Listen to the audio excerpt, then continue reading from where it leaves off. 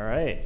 Thank you, everyone, for coming today. Really excited that everyone's here. So this is the second in IA's Best of the Internet event series. As the name suggests, we're here to talk about the best of the internet and the one law that makes that all possible, which is Section 30 of the Section 230 of the Communications Decency Act. As our panelists might suggest, this isn't a policy conversation, but I do want to take just a quick 2 minutes to talk about what CDA 230 is and why it enables sort of all of what we're about to talk about. So Section 230 does two really important things. First, it says that online platforms, and that's platforms of all sizes, whether it's, say, a local news site with a comment section, to an online marketplace like eBay, to a social media site like Instagram, they are not considered the speakers of the content that users are posting on their sites. And secondly, CDA 230 says that those platforms are allowed to enforce a code of conduct that says, you can't say hateful things, you can't say threatening things, and you don't face liability for enforcing that code of conduct. And it's really hard to overstate just how important that law has been to the creation of the modern internet. Imagine a world in which every meme, every photo, every tweet, every user review, every user rating, even every online dating profile, all of that's user-generated content. If the website or the app that was hosting that content were considered the speaker of that content, it just would not really be workable in any meaningful way. And then conversely, imagine a world in which a website that wanted to delete or moderate a hateful comment or enforce a code of conduct faced liability for doing so. And so, in short, CDA 230 enables the best of the internet and all the content that we're about to talk about. This is hopefully the last time I'm going to say the word Section 230, but if you're interested in hearing a little bit more, there's a bunch of IA staffers in the audience who'd be happy to talk to you about it during the happy hour. I'm also happy to talk to you about it. There's some information in the folders that y'all have. So with that, let's talk about our panelists here. So it might not seem like, the founder of a local news site, an Instagram photographer, and an eBay seller would have a ton in common, but there's three sort of key threads that tie everyone together and that I think are to be the most important part of this conversation. So first, everyone on the stage is a local DC or DMV resident. We're all here and we're all doing, or all three of them are creating content and doing work centered around things that are happening in DC and that are based in DC. Secondly, they're interacting with all of us. They're all creating content that's DC focused and also hearing from folks in the community about that content, whether it's a review or a tip or a comment on an Instagram post. And finally, and most importantly, they're building a community online, and that community is also translating into the offline world as well. And all of that is happening thanks to the internet. So that's my spiel. That's hopefully the longest you'll hear me talk this whole time. And so let's introduce our three panelists. First, we have Dan, the Prince of Petworth, the founder of Popville. He's been running the site since November of 2006 and surfacing local DC news and happenings. We have Lori, who's the photographer behind DC City Girl, perhaps one of the best known, biggest DC Instagram handles. And finally, we have Yinka, who runs the very successful Fashionably Legal, which is an eBay marketplace focusing specifically on apparel. So to kick things off, I sort of want to hear everyone's origin story, if you will. So, Dan, today you described Popville as the unofficial ombudsman for DC. I'm assuming it didn't really start that way. And so how did it get started? Well, I got out of the Navy and I moved to Petworth in the end of 2002, beginning of 2003, and there was a lot of talk about what's happening, what's coming in the future, what's going on. But at that time, nobody was talking about anything. Nobody was talking about anything. So there was nothing, in November that I said, okay, let's do it. But I just decided there was free software available.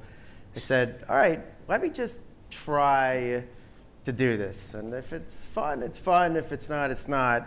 And the idea originally was to just focus on Petworth itself, because, so in 2006, again, it's funny to talk about today, because back then, when I told people that I lived in Petworth, they were like, what?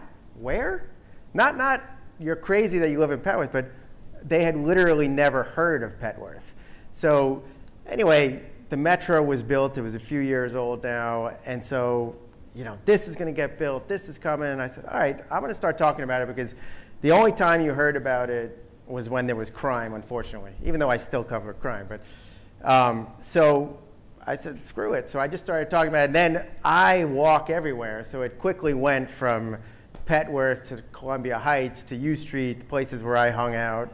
And that was really it. And it just sort of resonated pretty quickly because not that many people were doing it. It sort of just filled this void pretty quickly. And so when did you know that like Popville was like a thing that was no longer just you sort of talking about Petworth and people sort of knew where Petworth was in the world? That's a tough question. I mean, people write me and they say, you know, well, I want to start this and I want to do this and how did you do this and how do you do this? The fact of the matter is it's a very slow, organic, you know,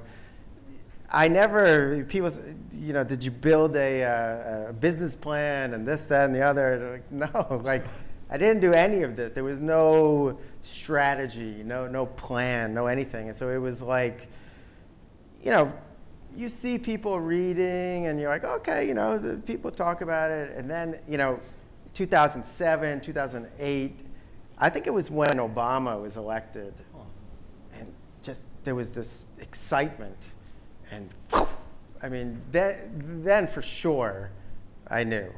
But in between 2006 and 2008, it's like, I think people like it, but I don't know, but I don't care. You know, because like, it wasn't my job. It was just for fun. Gotcha. All right. Well, I definitely want to hear more about that. But first, so Lori, you know, on your site, you say that part of your goal in the DC City Girl Instagram handle is to show people parts of DC that aren't, that you know, you wouldn't find on a travel site. So, you know, what weren't you seeing on travel sites, and what is it that you wanted to highlight, and why did you get DC City Girl started?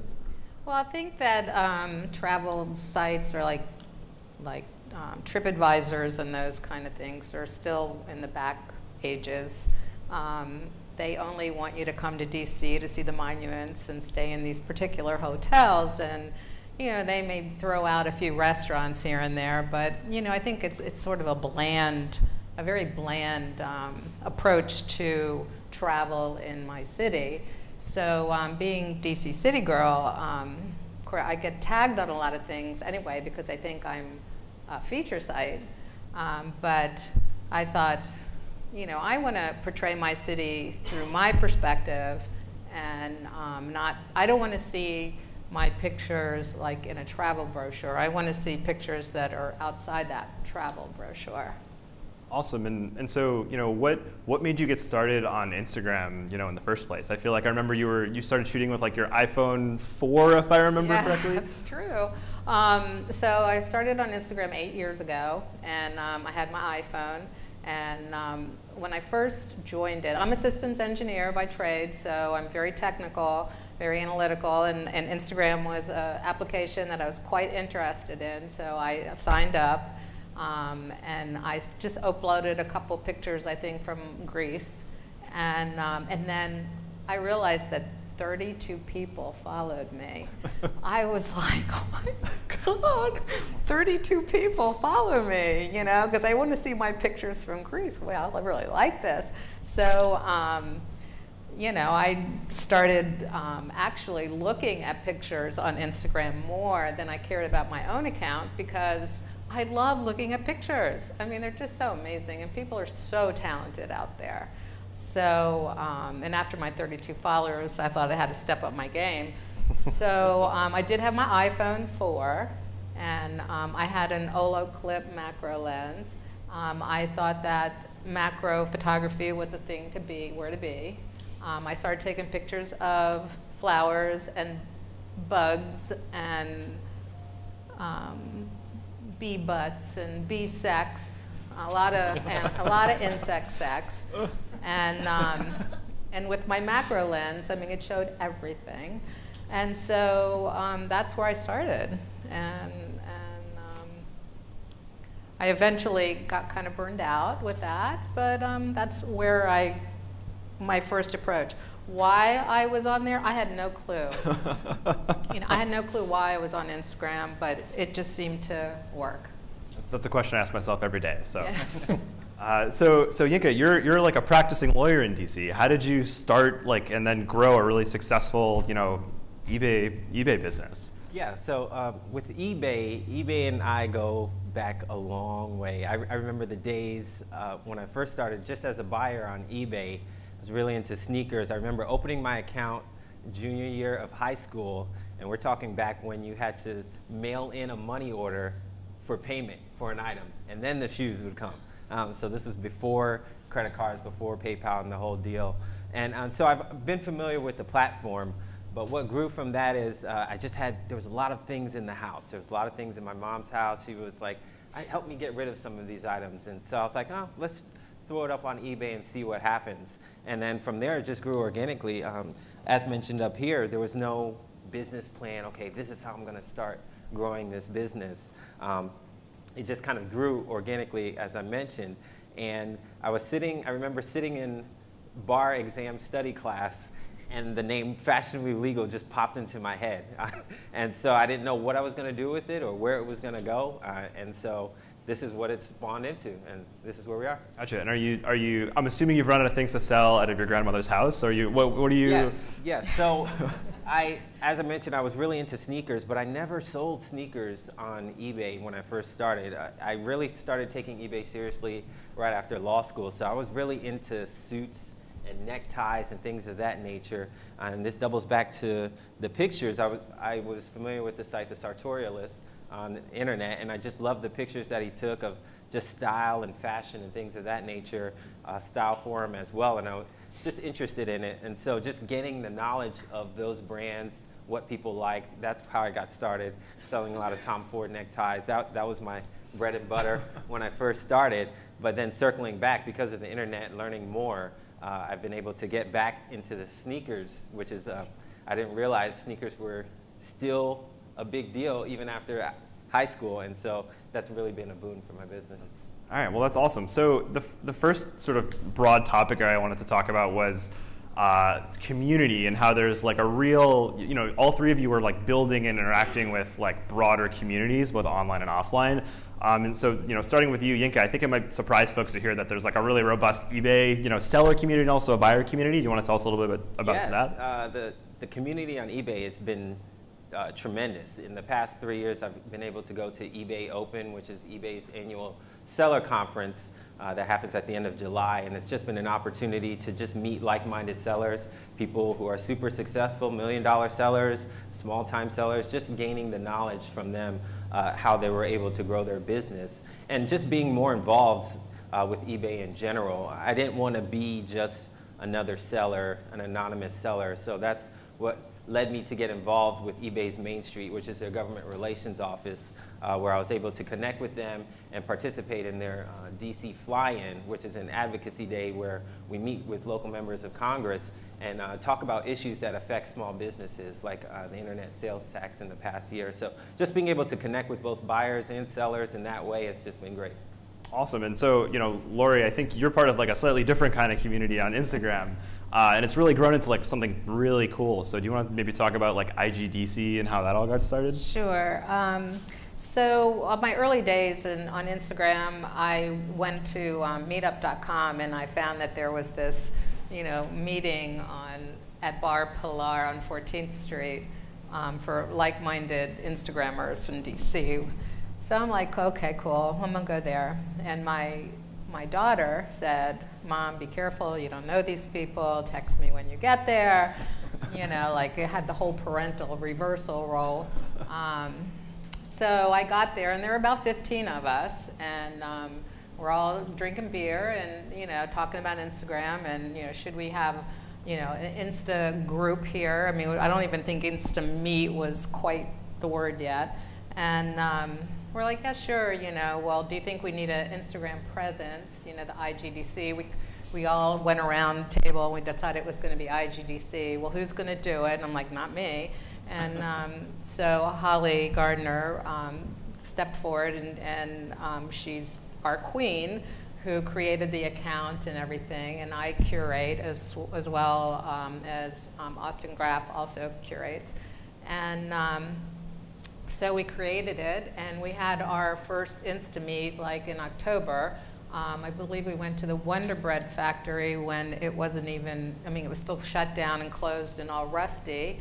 And Rusty was really important because I'm like looking for bugs and flowers, and it's October, and all these other people are looking, like taking all the pictures of the buildings and architecture and everything. Like, well, what am I going to do? So I think I did rust. I did a lot of rust that day, which is very colorful. But I realized then that I really had to, step up my game again and start looking up rather than macroing. But that became a group of people that we ended up growing very close to each other. That first day, it used to be, hi, I'm DC City Girl, or, and hi, I'm so-and-so. It was never, hi, I'm Lori, or hi, I'm Lori, I'm DC City Girl. It was always, hi, I'm DC City Girl, because we only knew each other from our names on Instagram. Eventually, after the time had gone by, we have become closer friends then, and I'll give you an example. One of the Instagrammers' mothers died. We were all there at the funeral. Two of the people in our group got married. A couple of them started living together. I went to the Outer Banks this last weekend, Labor Day weekend. 9 of us were there, all met on Instagram. So they are some of my closest, dearest friends in the whole world, and part of my everyday life. Yeah, that's incredible, and that's really the opposite story, right? It's like I met these people online, and now we're best friends for life. It's usually that's so cool. And so, Dan, we joked in the office, this is a slightly different topic, we joked in the office that Popville has a very robust comment section, there's lively debate. I think Ala even said, I bet there's been a bunch of relationships that have been found, started in the Popville comment section. Can you confirm that yes, that is in fact? There has been a wedding as well. Really? That's incredible. Wow. But the community, you can look at it in many, many different ways. There are 50 different types of community. There's the sort of very basic, I just want to know what's going on in the city.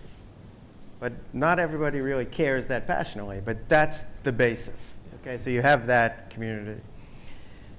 But then you have people who are super invested, and I'm talking about, so there's a post that goes up every morning that's called Rant or Revel, and the range of subjects that's spoken about is very intense. I mean, it's very personal, miscarriages, parents dying, very heavy stuff that people might not feel comfortable talking in person, but actually have sort of found this online sort of support system.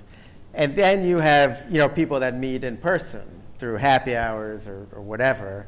And then there's 50 other million communities. So it's depending on where you're at out there, you can get whatever you want. If you want super intense face-to-face, that exists. If you just want, I just want to know that what's going on in Parkview. Am I losing my mind, or is this happening? Okay, I got my people here. I mean, it really is divided in a million different ways. So it's tough for me to talk about community because, there's some jackwagons too. So it's it's not all rainbows and roses. It's like life. It's a real community, good people and bad people. Yeah. And was that community part of your original vision for Popville? No. No. Well, again, there was no original vision. But so when did you introduce a comment section, and how did it change? There was always a comment section because so I'm known in some circles for walking a lot and getting a lot of information that way, but the fact became known to me very quickly that you get far more information from people sending it to you than you. I mean, today it's really a combination. It's me, it's people sending it in, but it's probably 75% people sending stuff to me.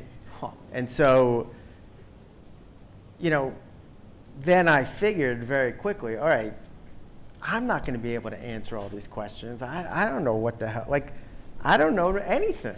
I worked at a defense consulting firm. I'm not an expert, and any of these urban planning, transit, crime, whatever. But any question that somebody asks is answered, because the community, the greater popular community is huge. And there is not a question that is asked that cannot be answered. I mean, I don't think there's ever been a question that has been stumped. What is the most obscure question that that's ever been answered? I mean, you can't even begin. But I can tell you The from mind today. boggles. I can tell you from today. Somebody wrote. They said they saw it. They sent us a picture of this guy who's riding a bicycle, and he has a dog and a carrier behind the bicycle going in. And she says, "I'm obsessed with this guy. Who is he?" In 2 hours, he says, "I'm Jim. This is my IG handle. I live in Columbia Heights. I go to the 11th and Bark Park, and I'm moving to Noma." That's within 2 hours. So it's like, that's incredible. And that is, I mean, there are far crazier examples, like tougher questions. Like, Sure.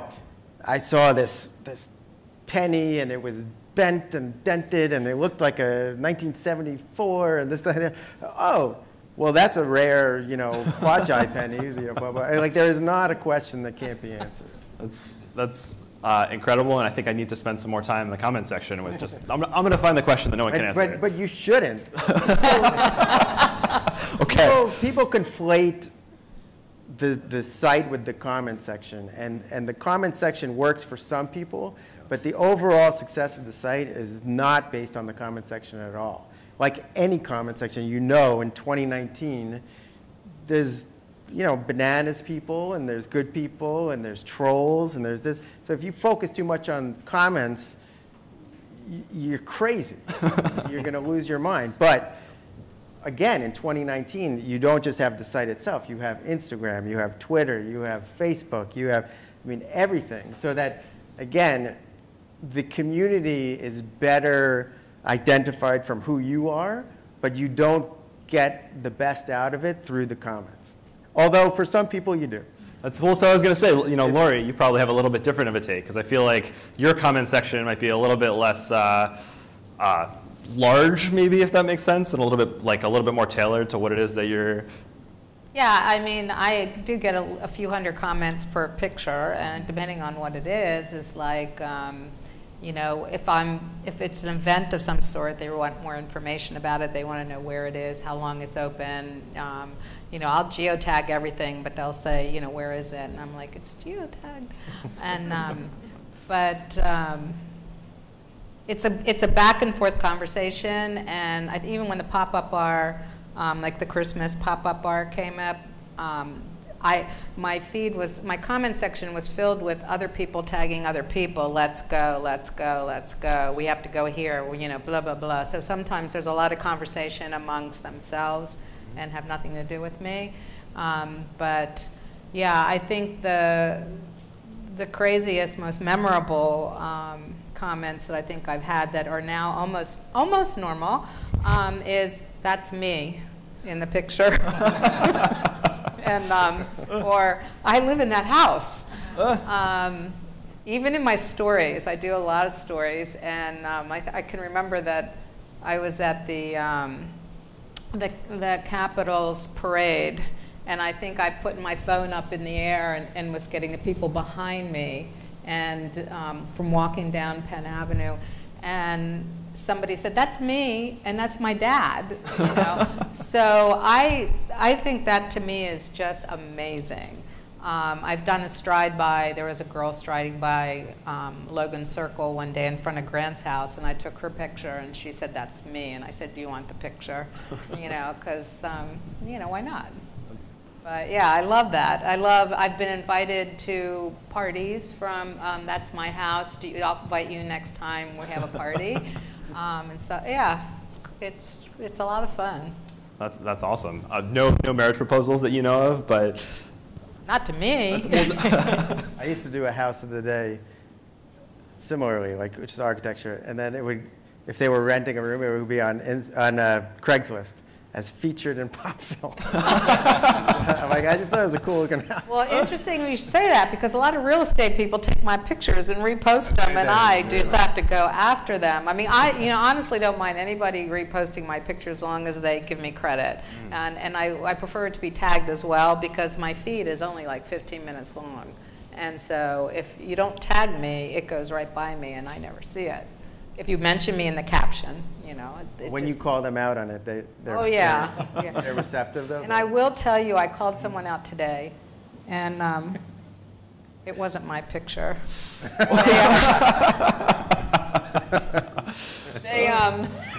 It was the same picture. Oh, I'm sorry, I keep touching this mic. Testing. It's a guy, real estate guy, who always reposts my picture, and he tags me. But he didn't give me credit in the caption. I thought, that's really weird. So I DM'd him and I said, you know, I don't mind you reposting my pictures. I said, but I do mind you if you don't say credit in the caption. He says, that's my picture. I took it this morning. And I sent him I sent him my version of it, which was pretty identical. But you know, fair enough. It was his picture. All right. Well, lesson learned. Yeah. Wow. So Yinka, you're sort of on like in a slightly different way. You also very much care about like user comments, and if I'm not mistaken, you have like the magical 100% rating on eBay, which we were joking in the office. Like, how do you do that?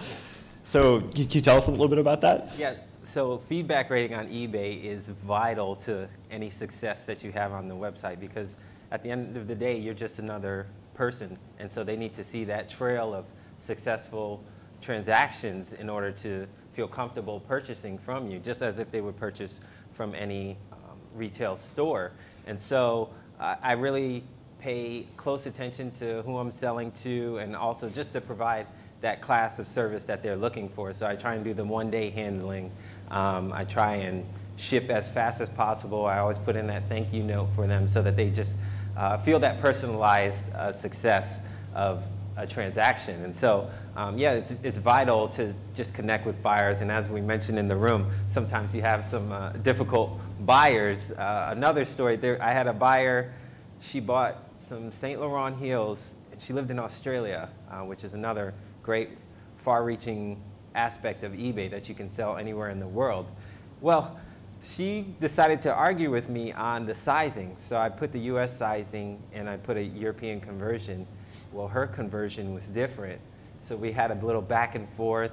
I even sent her to the Saint Laurent website to show that I was correct, but it just wasn't enough for her. She just wasn't having it. And so she insisted on sending the shoes back. And it was looking like it was going to lead to that negative feedback. But at the end of the day, I just said, look, we'll make it right, and I'll take the shoes back, you get your money back, and move forward. So just being able to connect with buyers in that way, make it more of a personal experience, definitely helps. Yeah, both sides. No, that makes perfect sense. And you know, back before the panel, you also mentioned someone claimed that you'd sent them 2 right shoes. I mean, that's just impossible. I got that message. I was like, it's virtually impossible. There's no way I have 2 of the right shoe in the box, because it was a brand new shoe, because I sell mostly new items. And so it's like, I don't know where you got that picture from or how it happened, but hey, keep the shoe. It wasn't that expensive of a shoe.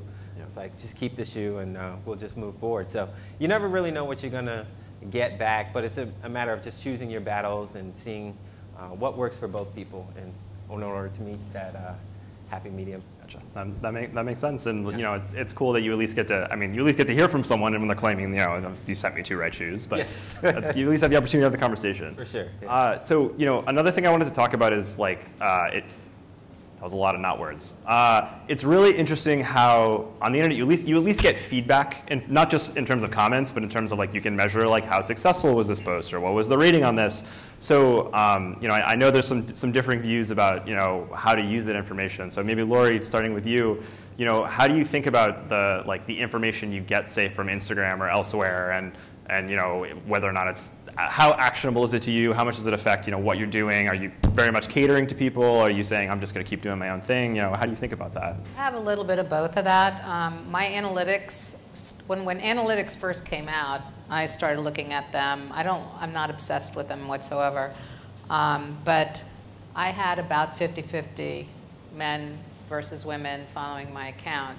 And I think that was more of my street photography, because after I went macro, I started looking up. I was doing street photography. I was climbing on roofs. I was going out with the guys, carrying my tripod off over my shoulder, and you know, doing that kind of lens ball, everything. And I had more guys following me.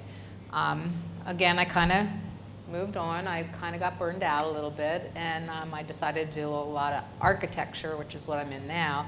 My analytics now say that 72% of the people who follow me are women. So I don't want to say that I'm stuck in that niche, because you know, that is what that's what it is today. So I'm going to stick with it. I love doing what I'm doing. I know some of the guys left me, but it's okay. I'll try to get them back. But I yeah. still follow you for what it's worth. Thanks.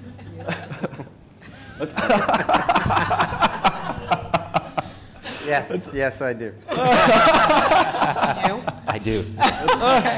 No, but seriously, so it does matter to me in some respects. In some respects, it doesn't, because you know, I can't please everybody. I just can't. And I will tell you, and I've had this conversation before when I've spoke at other events, is that I like my own pictures. I mean, and I do. I hit the like button, and I do that for myself to put that picture up there, and whether it flops or, you know, it goes great or it goes bad, I always like it, because I wouldn't have put it up there if I didn't.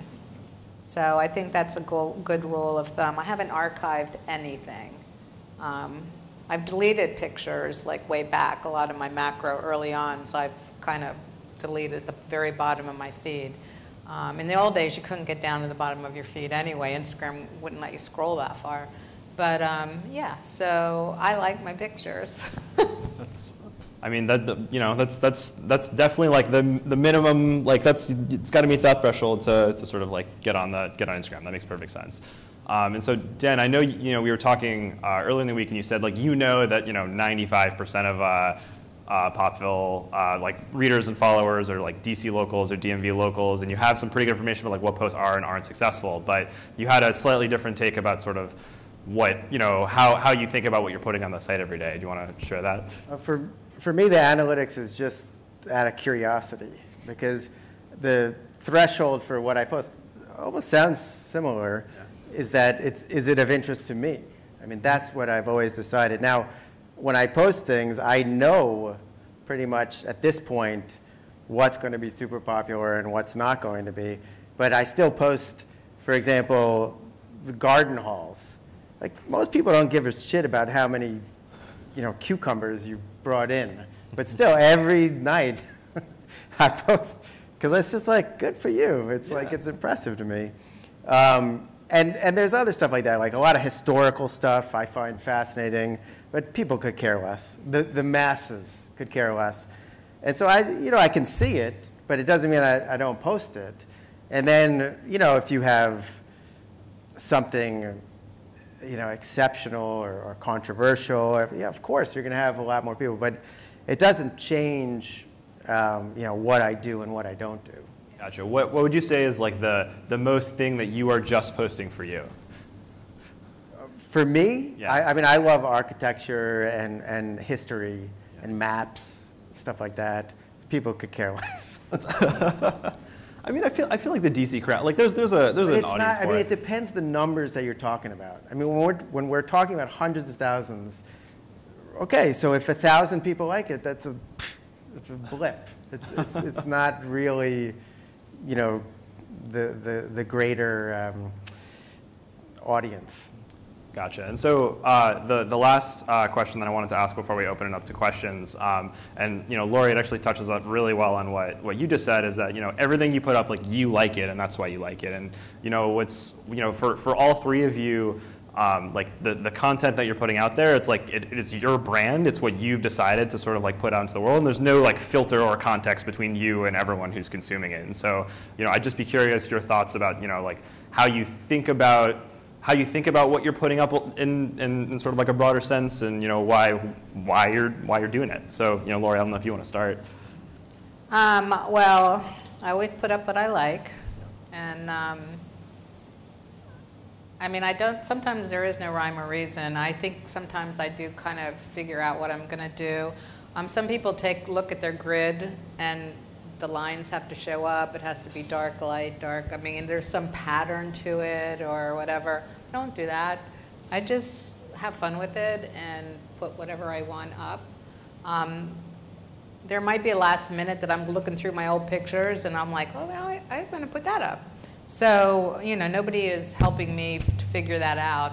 I'm just doing it, and, let it fly. Yeah, and so, Yinka, obviously, like, you're selecting everything that's going up on your site. So how do you think about that? I think about it in terms of just trying to gain the knowledge of what people want to buy, what's trending and things of that nature. So I started in menswear because that was something I was passionate about and knowledgeable about. But I learned that women will always shop more than men. Like, it's just fact. And so that was just a genre that I needed to learn. As you know, in retail, if you're not willing to adapt and change, you get left behind. And so with that, I decided to just learn more about women's clothing and things of that nature, accessories, and in so doing, going on Instagram, going on other internet websites, seeing successful sellers in those other areas, and just learning from them.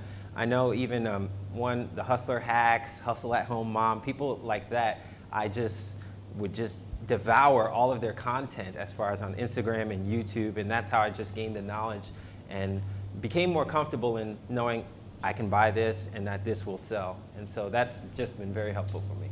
Gotcha. All right, same question to you, Dan. And yeah.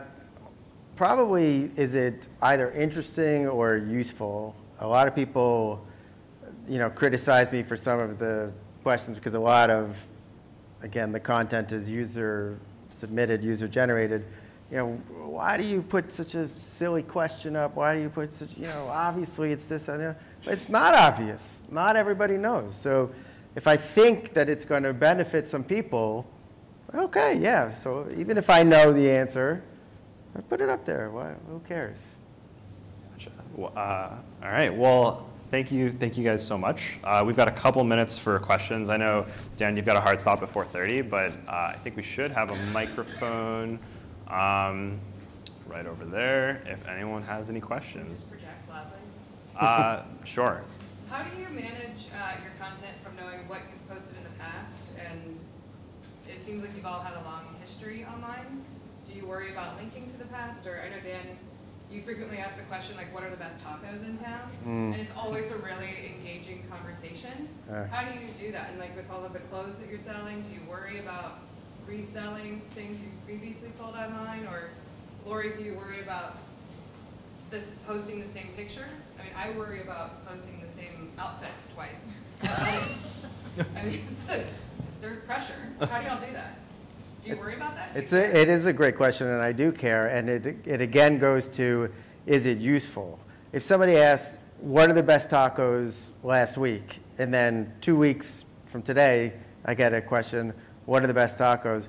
I'll just send them the link to that. But if it's 2 years, if it's 4 years, if it's so coming on 13 years now, I mean, there's nothing I haven't covered, basically.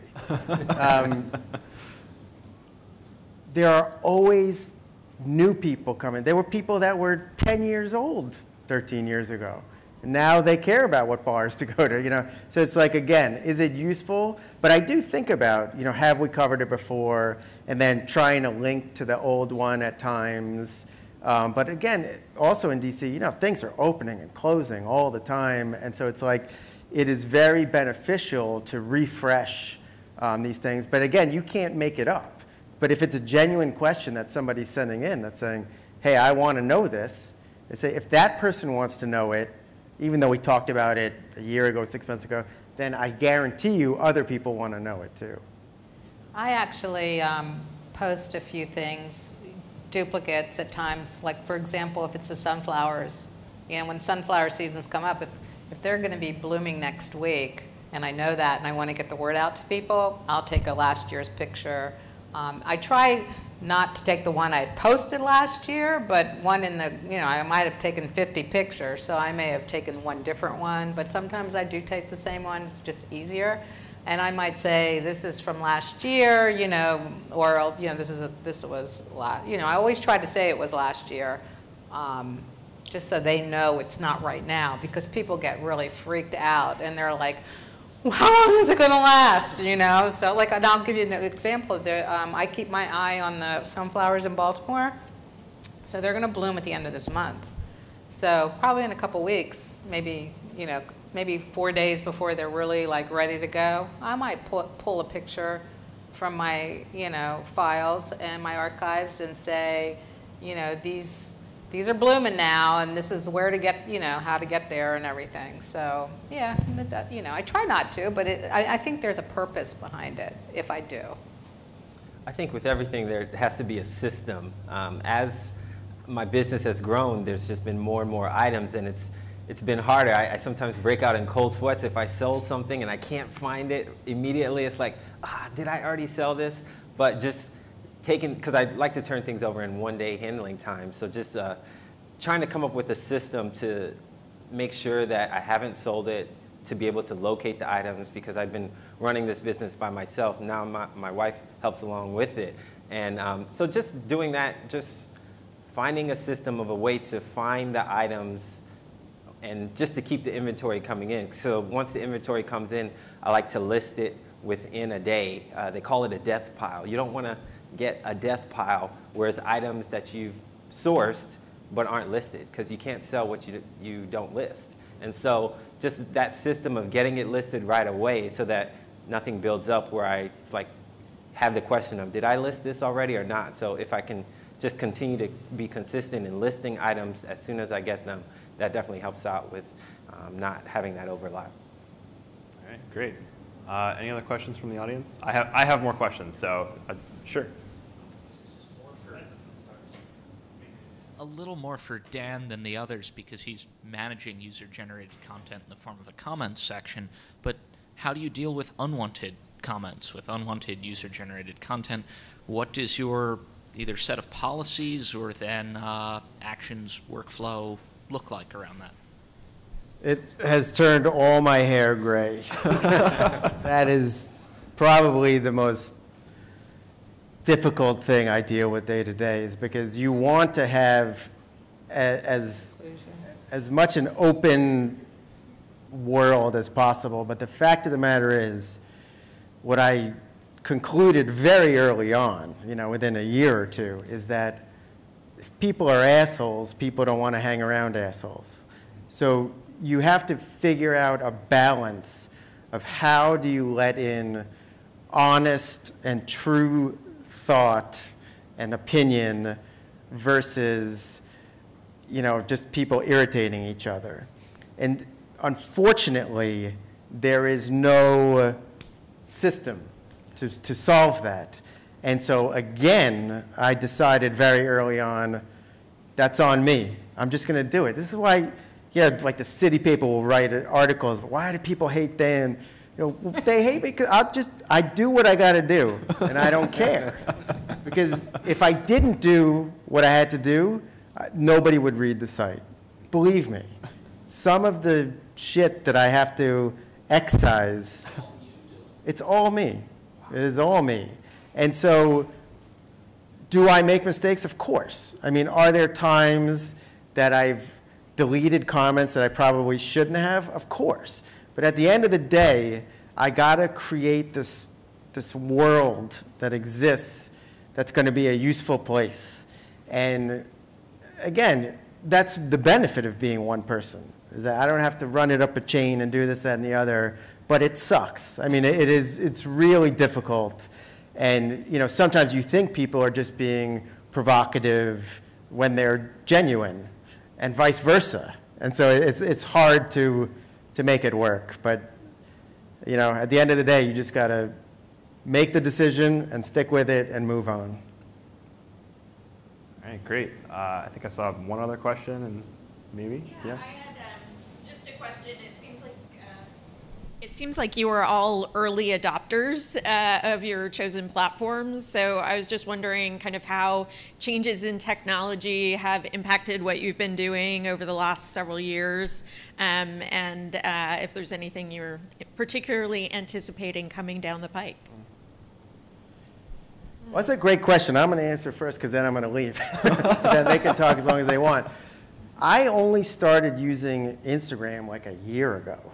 And all these people are like, what are you doing? Why aren't you using Instagram? I'm like, why the hell do I have to use Instagram? And I've had that same exact conversation for every platform, for Twitter. Now I have a huge Twitter presence. Before, people said, why aren't you on Twitter? I'm like, why do I have to be on Twitter? I have the site. People can go to the site if they want it.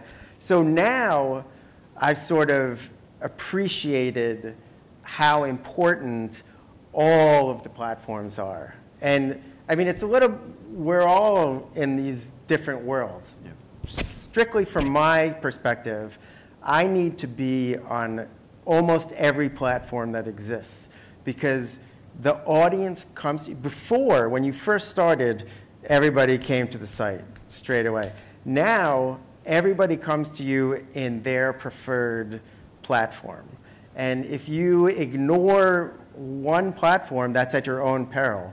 And it's a terrific question as to be, what are we looking for in the future? Like, I'm going to be 45. Like, I don't know shit. Like, I don't know what's cool, what's new, what's happening. So it's like, I count on people to tell me, okay, just like they did with Twitter. And like, there are so many people who know so much more than I do that they will tell me, okay, TikTok or Snapchat or whatever the next thing like that. Like, you got to get on it. And I'm going to be like, why? And I'll be like, fine. And then I'll do it, and then I'll get on it. But thank you very much. And sorry to leave you guys. Hi, Dan.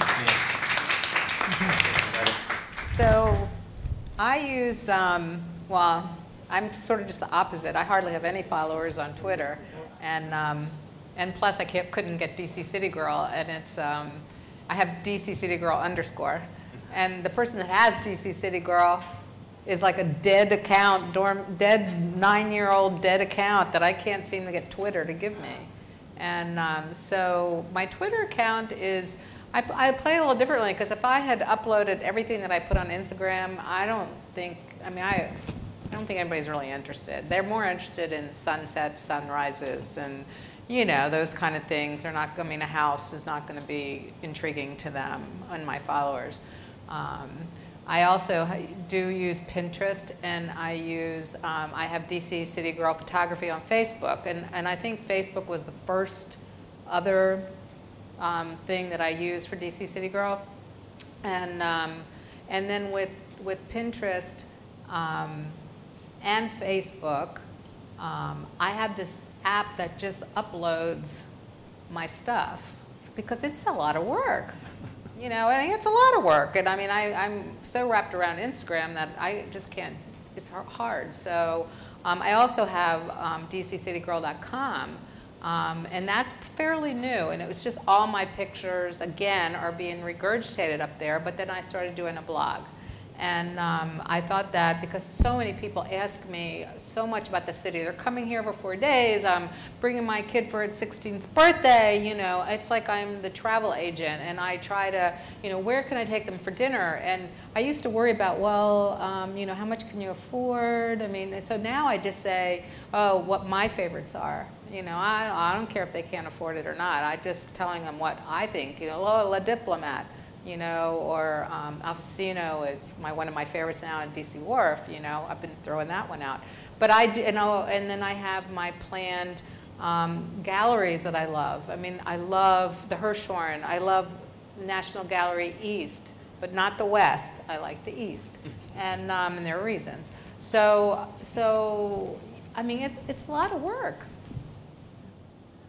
For me, just technology in general. Like Dan, I was a new subscriber to Instagram probably within the last year and a half, and just getting on there every day, seeing what people post, the type of items that I sell. There are a lot of sellers who will post their finds, like, I found this, this is a good seller. So it's just something that I see it as almost as if reading a newspaper for me. So that's the way I've seen technology grow. I use that to see what I should be sourcing and just to learn more about these sellers. Like when I went to the eBay Open conference 3 years ago, I didn't know any of these big YouTube and Instagram followers. They were like, oh, did you see rally roots? I'm like, what's a rally and what's a root? Like I didn't know who these people were, and little did I know that they were big time eBay sellers. And just growing over the next couple years on Instagram, on eBay in general, helped me to familiarize myself with these people, and just I can call some of these people friends and just like get their personal contact information